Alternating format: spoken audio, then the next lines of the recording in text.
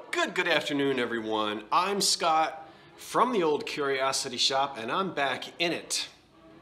I've been snowed in it. Not really, it's mostly melted. In fact, it was pretty easy to get around even the next day, simply because snow removal is pretty quick here in the Northeast. And I know it's not the same in all parts of the country, so to those of you dealing with ice and snow when you're not normally accustomed to it, I hear you. It's kind of how I am in the middle of the summertime when it stays up in the 90s too long. And you know, you folks down in Texas say, you know, that's a Christmas day, the 90s. Well, I have some thrift haul items to show you today, and everything that I will show you, unless I tell you otherwise, is already listed right now in my eBay store. It's called the Old Curiosity Shop, and the link to it is always in the description box below. Now, if there's time, I'm having a sip. That's my Victor mug. Remember, they reproduce them in China. Be careful. There's a website that will tell you how to tell the difference, and I think we've talked about that a few times before. Okay, let me start out with what I think is the most, oh, by the way, yes, I am wearing my sweatshirt inside out, and I know that for those of you who like to keep track of those things. I had just taken it out of the wash, spilled chicken noodle soup down the front, got mad, and turned it inside out. That's the way it goes today. Let me show you the first thing that I'm most excited about. This is one of the things. I am so fortunate, blessed to be in this part of the country that is so rich with history. As you know, Philadelphia founded in the 1680s, something like that. I should have it memorized. And so, you know, we've got row houses from the 18th century. Well, the other day I had to go to the post office on 9th Street here in Philadelphia, and I was driving through, and we don't have front yards, but people will sometimes put stuff out on the step and they'll say free, or they'll have a sidewalk sale, you know, right in front of their house. They'll set up a little folding table and just get rid of stuff. I said, well, let me pull over, and I did, because I was driving, had the truck full of packages, and here this lady had pulled this stuff out of a 19th century row house. Yeah, that row house I probably estimate to be built sometime in the 1850s. And look what she just happened to have, you know, hiding behind a kitchen cabinet somewhere, a 19th century toll painted tea caddy or tea canister. I guess it's just a tea canister, in amazing condition. Now, those of you who really know your antiques, 19th century antiques, you'll be able to really say 1840s, 50s, 60s, 70s. I'm not that good at it. I do know that it is 19th century. I can tell by the painting, and I can also tell by the seam on the tin in the back. See the seam that we have here? You can just tell by the way this is made. Yeah, at a yard sale, front stoop sale right here in Philly. Now, there's always going to be some missing paint on these, but this is actually considered fantastic. Not sure if it came from the Pennsylvania Dutch country, where it actually came from, but you know, this is a Philadelphia piece, Pennsylvania piece. I think those might be tulips on there, you know, well, that might be a tulip, I'm not sure. So lid comes off as it should. This is a bona fide antique. You see the seam on the inside? This is the real thing. I can't really smell tea. It smells like an old house. And there's the seam on the back, which you expect to see. Great condition, minor paint loss on this. Terrific old finish. The lid is decorated as well, and it's just what you want to see on a piece of 19th century tollware. I couldn't, you know, it's like, hey, I got to run to the grocery store, and you run into something like this. But that's what happens living here in this part of the country. So the measurements and everything, it's up for sale in the old Curiosity Shop right now. That is like one of the most exciting things, and I almost don't want to get rid of it, but I'm in the business. I don't collect 19th century items unless it's something from the family, and so there it is, up for sale. Somebody will love it. Made by Tiffin, and I think they made these in the 1930s. It's black satin glass. And some of you want to decorate at Halloween. You want to put old dead branches in there. But you don't just have to use it at Halloween. Okay, it's got poppies on it. Almost in a meandering Art Nouveau style, as you can see. So we've got the raised poppies on this beautiful satin glass. It's not marked. They didn't mark these. They came in different sizes. And there were a few different sizes. Most of the time, when I see these anywhere, they're painted. Either some crafty person comes along, or they're painted in a factory. So you get the old chippy paint. Excuse me. This one has never been painted. And that's the original surface. Now, no chips, no cracks, clean on the inside, clean on the out, but you will have to get yourself a washcloth and maybe a little, just be very careful. You are going to need a little bit of an abrasive, and I want you to be careful. Either a barkeeper's friend or an Ajax, and I know some of you are going to scream, but you will not damage the glass. You just got to be careful and go very, very gently. If you want to remove, there are, let me see if I can find some. You all know, see right here, when satin glass or different types of glass touches aluminum like a sink, or if it bangs up against something else in a cabinet, you'll get these, there we go, you'll get these little surface. You see, that's on the surface. That's not black scratched off. This is not painted, it is black satin glass. So all you're trying to do is get those little, and listen, if they don't bother you, there's another one right there. Somebody, you know, rubbed it up against something, and you can sort of sit there and just gently,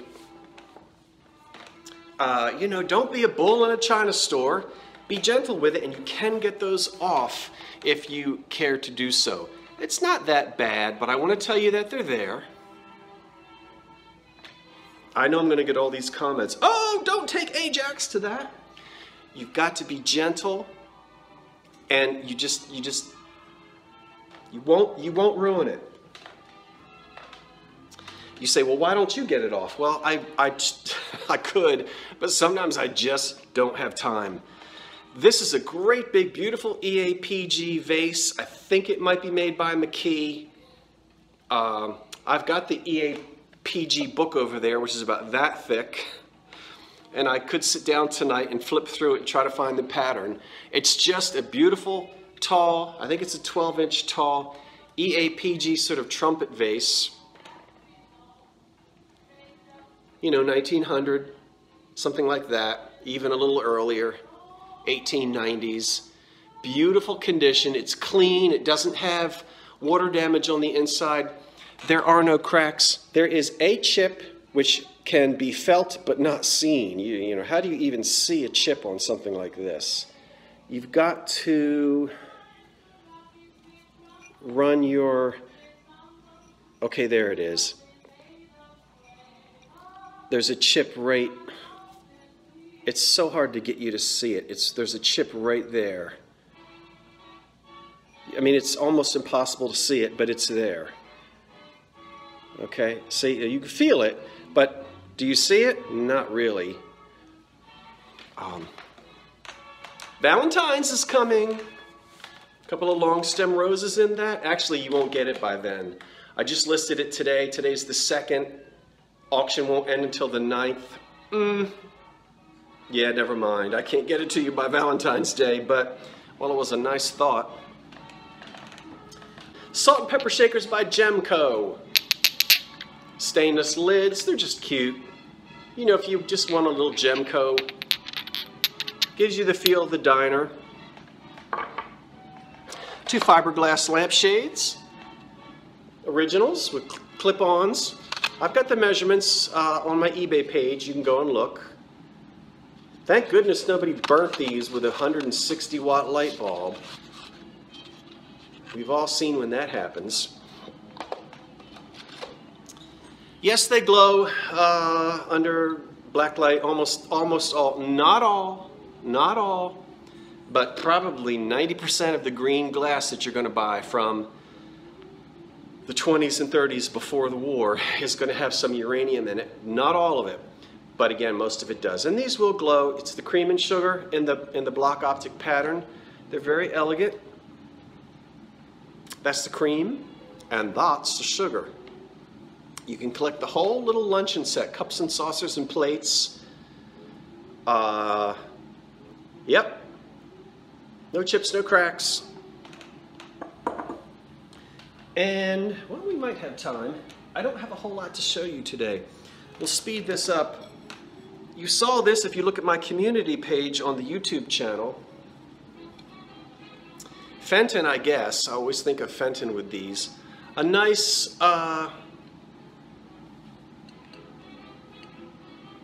big, what am I trying to say, milk glass hurricane lamp, hand painted with flowers. A few little chips here and there, but you're going to get that with the paint. So there's our shade, yeah,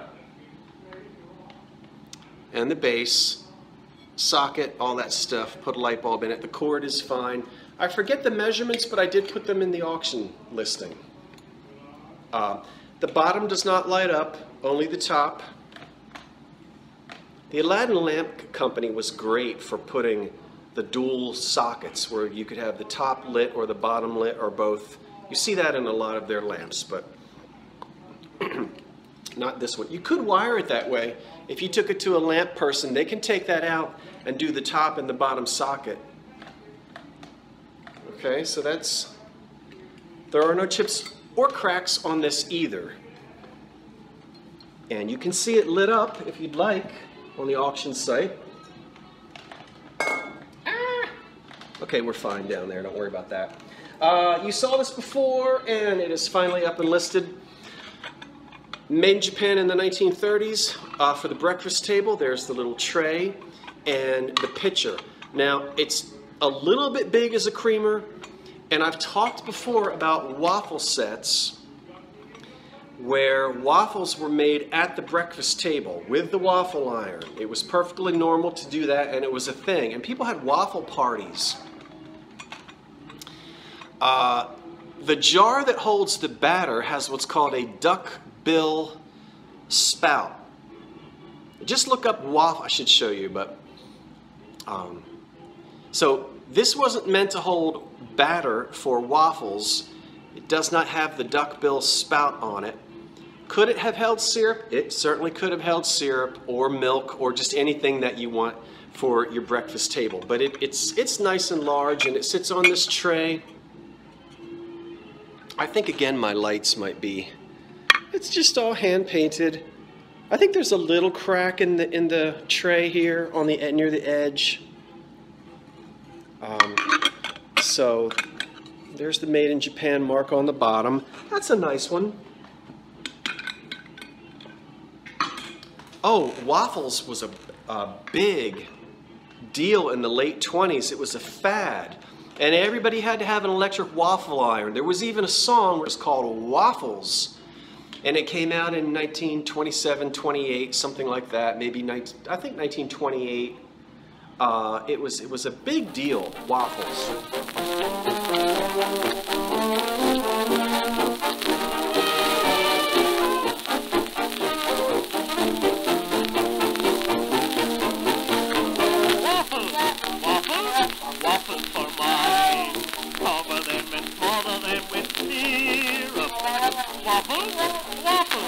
I can eat 9. When I see a waffle, how I cheer up. No meat, no sweet, my candy I'll cut. No ham, no jam, no fried halibut. I must have waffles, waffles. Doctor, be kind. Cut out my potatoes, waffles.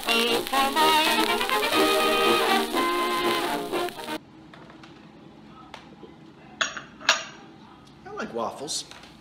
What else have I got? Oh. All right, I'm selling it. Casting his net. I think we all agreed that that's what he's doing. Paint by numbers in the original frame. And I did some research on this. This is a picture craft paint by numbers. And this, instead of cardboard or some type of backboard, when these kits were sent out, they were sent out on roll. Excuse me, I think I just burped. Did I just burp? Pardon me if I did. You can see folded back here is the rolled canvas. And we can see the instructions here, and you'll just barely be able to see picture craft. You're not going to see it. Right up in there. And it says 1953. So the paint by, then you had to take this and sort of mount it on a piece of cardboard. A very nice person wrote to me and gave me some history. I think the paint by numbers came out in 1949. This is old and early. Now it says here on the back 15 years something something and then 1953. I think the company started making these in 1953.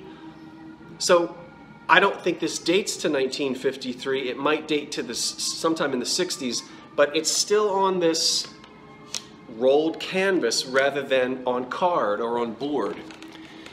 It's in remarkable condition. It's very clean. It's unusual. And it can be yours. Can be. This thing, all right, you 1960s and 70s, this is listed too, and this says the Art Specialty Company of, oh, it's made in France by the Art Specialty Company. Gooseneck lamp there. Light bulb not included. In good condition, works just fine. Yeah. Okay, so you can have that if you'd like. And then, oh, I don't know. I guess they're supposed to be Tibetan or maybe Burmese. We'll go with Tibet, but I'm not really sure. Anyway, it looks like something from The King and I. So Tibetan or Burmese, I'm not sure, but right out of that exotic period, you know, there was exotic interiors, as you know, sort of the mid-50s into the mid-60s. Here's a pair. This is molded plastic. You can see there is no glass, and there wasn't supposed to be glass. Made by the Illinois Molding Company of Chicago, and they're in good condition. See, it's a type of a molded plastic. See? Original paint. The backs are original. And whether I'd like you to see right here, which it never really comes into focus when I do this. But it says Lit Brothers, $3.99 each. Lit Brothers department store is 4 blocks south and about 4 blocks east. I'm about 10 blocks away from Lit Brothers department store, which I have memories of as a child, and I think my mother told me that her father used to buy his suits there. And you could buy furniture. There's an old chair that was my great-grandfather's that's at my mother's house, and that has a Lit Brothers department store tag on the bottom. But that's where these came from. That doesn't really make a difference, but little Philadelphia history. Okay, so those are really neat to have them survive that way. Now, what I'm not selling is another little old radio that I just picked up. This is a nice little 1940s Emerson. And it's in a Bakelite case, cream colored. They did paint these different colors. That's the original paint on that one. Nice sort of Art Deco dial there. This is a little one. Little tube set, 5 tube set. Excuse me, of course I have not gotten in there yet to fiddle around with it. But this is one that's probably going to date somewhere between this will be a late 30s or very early 40s set. So that is one thing that I like to collect and keep. And then, what I do not have listed yet, but I hope that you'll be excited about this. I hope so. It's already 20 minutes. I'm not going to talk about that stuff. I'm going to show you one more thing and then that's it. I am working on buttons. B-U-T-T-O-N-S. I got a truckload of them. Now, I dumped them out into bags. I don't have time to go picking through them and try to match them up. So I have 2-pound bags. I've got 4 2-pound bags. That's 8 pounds of buttons. That's a lot of buttons. And then there's another smaller bag. So I'm going to sell each bag individually. Now you're screaming, well, let's see it.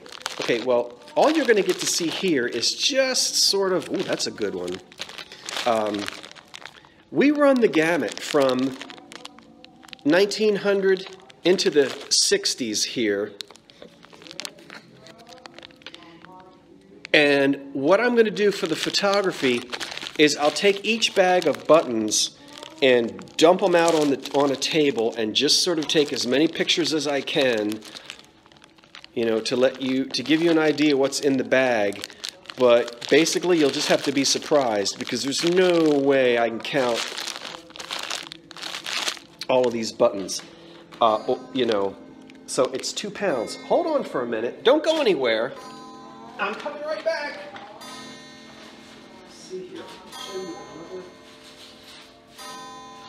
another bag of buttons so we can get them all in here. Hold on. Let me just show you.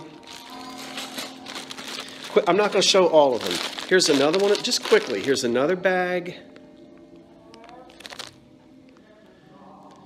I'll open them up, dump them out. I think most of these are going to be the 1930s and 40s. 20s, 30s, and 40s. But there are some older ones. So there's another big bag. Here's another big bag. All these bags I'm showing you now are different. Boy, you crafters and you vintage clothing people, you're going to have a fit. This bag is filled with there are a bunch of glass buttons in here. And some of these are just, look, there's green glass. This is a smaller one. The other bags are all 2 pounds each. Okay, that one sort of looks a little Art Deco. All right, so again, the buttons are not ready yet because I haven't done the photography. I need to dump all those buttons out and take some really good pictures of them, and we'll get those up really soon. Okay, that's it. Thanks for joining me. Maybe in the next video I'll talk to you about some of the things that I wanted to talk to you about, but we'll just say that's it for this one. I hope you're doing well. Enjoy your evening. And thank you for watching. I'm Scott from the Old Curiosity Shop. Wait for the cat. So long for now.